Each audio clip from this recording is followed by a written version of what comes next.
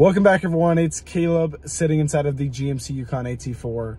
Now this time I'm going to be showing you rain sense. Now to be able to turn it on and to make sure you have it.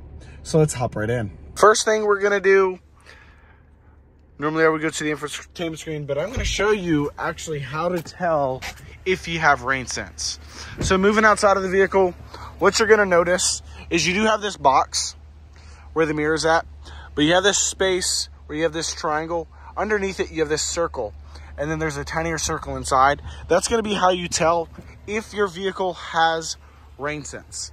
Now to move on into the interior, to show you how to turn it on, I'm going to go ahead and go over to our infotainment screen.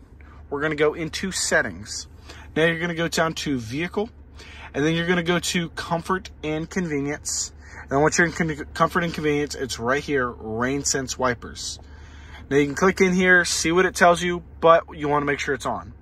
Now once it is on, you're going to go over to your windshield wiper switch and go ahead and turn one tick up. And it'll go ahead, like here, I'll do it again, turn it off and turn it back on. It's going to go ahead and automatically turn the windshield wipers on. But then, as rain hits this little box up here, it's going to go ahead and wipe again and wipe again as more rain is going to be on it, essentially.